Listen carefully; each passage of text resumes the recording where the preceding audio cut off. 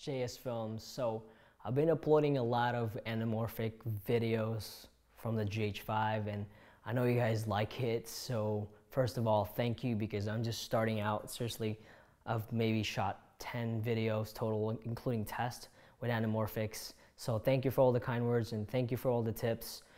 So now I'm going to talk about my setup again, because I just added something to this setup. So here is the GH5. By the way, somebody asked, I'm shooting this with a micro cinema camera right now.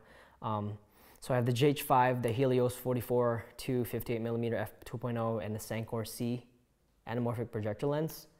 So if you don't know, if you have a setup like this, you're gonna have to focus both of your lenses.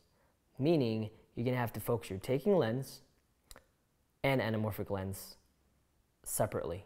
And if you're running and gunning like I do and it's just traveling, shooting videos, that's horrible. That's really hard to do. And if you're shooting narrative and you have actors that can just stand still or whatever, and you have time to focus two lenses, then that should be fine.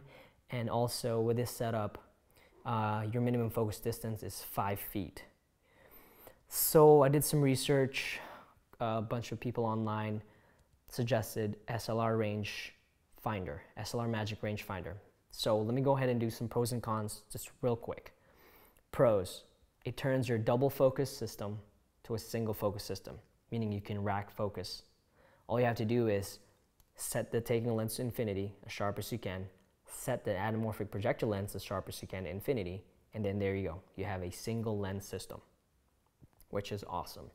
Another pros is it reduces the distance, focus distance minimum, to 3 feet and 3.6 maybe, which is much better than 5 feet. So I can focus a lot closer to my subject with the Slrmagic Rangefinder.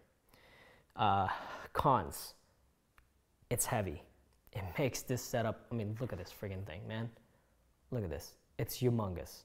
So it definitely makes the setup a lot more heavier. I don't know if I'm gonna be able to stabilize it like this with a gimbal that I ordered, but yeah, much heavy.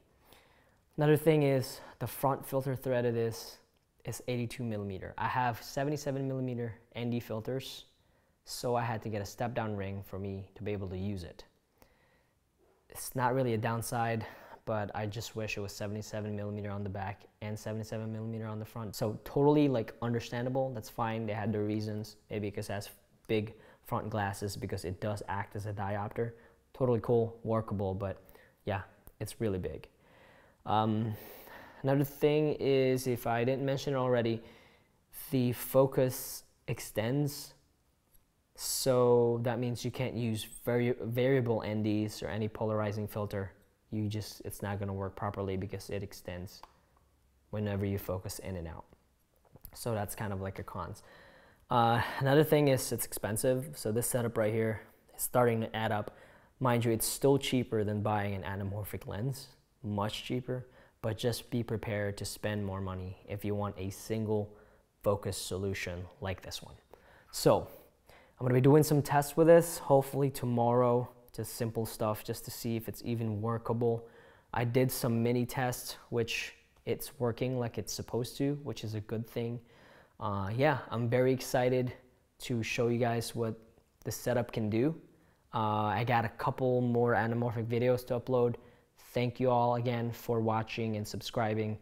Thank you for all the topics. By the way, I'm almost done with my GH5 versus micro series. So if you have any other tests you want me to do, speak now, because I'm almost ready to give my verdict.